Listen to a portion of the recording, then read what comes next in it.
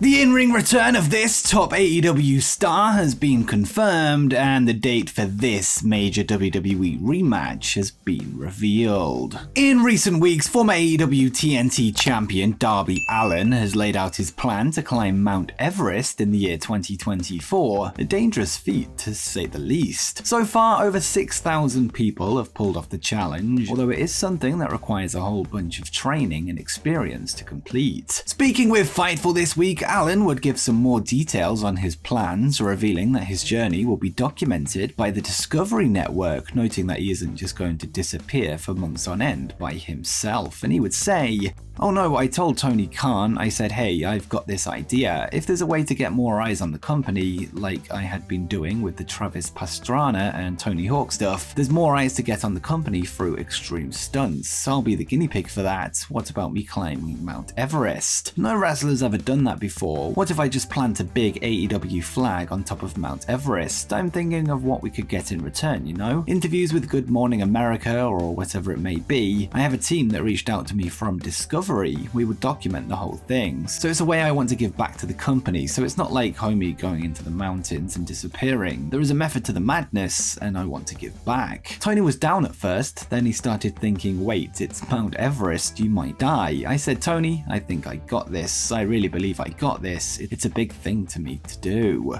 This news will come as somewhat of a relief for fans of Darby, who may have been concerned for his literal life, given the risk climbing Everest presents, although he will seemingly be joined by not only a camera crew documenting his climb, but also trained experts to help him along. And before we continue, do you want to win a free copy of the upcoming AEW Fight Forever video game? Well, from now until June 22nd, 1 week before the official release date, I'll be running a giveaway with the winner receiving a free copy of Fight Forever for their chosen console. All you have to do is drop a like on this video, subscribe to Wrestle Planet with notifications turned on, and leave a comment with the word forever alongside your chosen console, and a winner will be picked at random on June 22nd. Make sure you do include the word forever, as this will help me find all of the comments for the draw. So subscribe with notifications turned on, drop a like on this video, comment your chosen console with the word forever for a chance at winning AEW Fight Forever. Next up, WWE have announced the signing of a brand new deal with a popular streaming service. Taking to their corporate website today, WWE would announce a partnership with live streaming platform Twitch, with their channel set to air exclusive content, with there also being the reintroduction of channels owned by certain superstars. And the press release notes,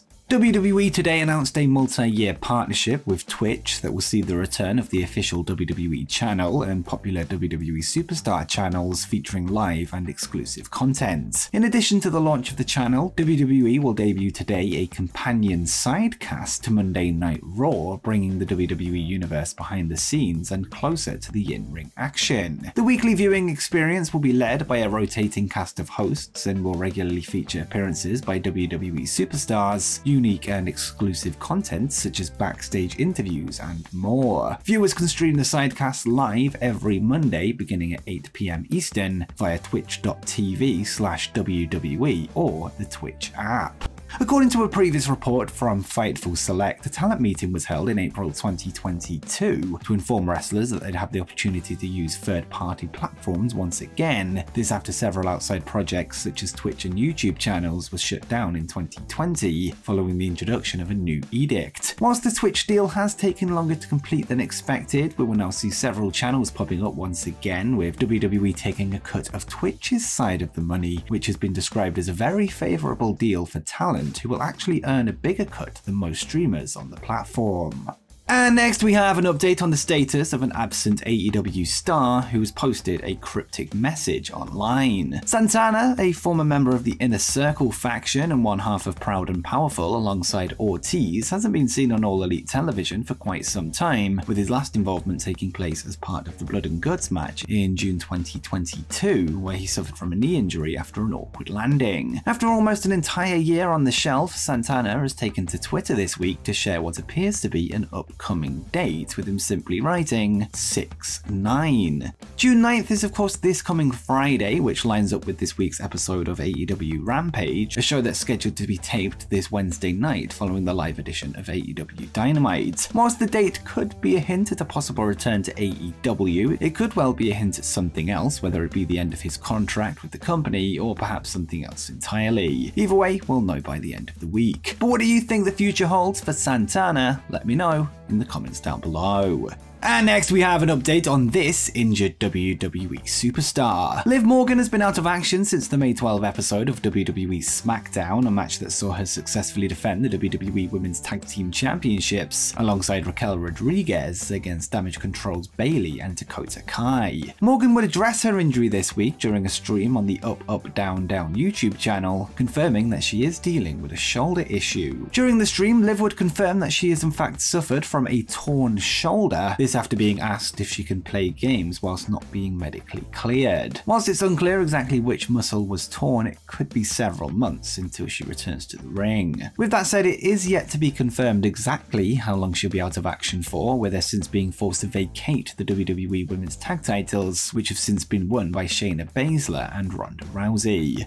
And speaking of returning AEW stars, another name that hasn't been seen in a number of months is Andrade El Idolo, who has been on the road to recovery following a torn pectoral muscle, with his last match going down at AEW All Out 2022. In recent weeks, he has been featured as part of the promotional material for the upcoming debut of AEW Collision on Saturday nights. Well, last night, Andrade was announced for an upcoming show in Mexico ahead of the first episode of Collision, with him set for a match at the Olympico Laguna show on June 15th, where he will battle Psycho Clown and Cybernetico in freeway action. The match has likely been booked as a way for Andrade to clear any potential ring rust ahead of Collision, which goes down just 2 days after the Mexico show. Ever since this year's Raw after WrestleMania, Cody Rhodes has found himself in a bitter rivalry with former WWE champion Brock Lesnar, who would take him out ahead of their tag match that night. In recent weeks, we've seen both men compete in 2 matches against each other, firstly at the Backlash event in Puerto Rico, where Cody would manage to escape with a win at all costs, before Lesnar later secured a referee decision victory at Night of Champions in Saudi Arabia after he made Rhodes pass out with a Kimura. With both superstars now having 1 win to their name, many fans have anticipated a third and final match to crown the winner of the feud, something we now have an update on via Dave Meltzer on Wrestling Observer Radio. According to Dave, Cody Rhodes vs Brock Lesnar 3 will happen at this year's SummerSlam event on August 5th at Ford Field in Detroit, Michigan. This appears to line up with a recent report from WRKD Wrestling that Cody will be part of the men's Money in the Bank ladder match next month, with him having an open schedule that night instead of a rematch with Lesnar. Perhaps this could mean that Brock returns to cost Rhodes the briefcase in London, England, as to set up the SummerSlam bout, although that's just speculation on my part. But who do you think leaves SummerSlam as the winner of the trilogy between the Beast and the American Nightmare? Let me know in the comments down below. And before you go, make sure you check out how AEW can change wrestling forever.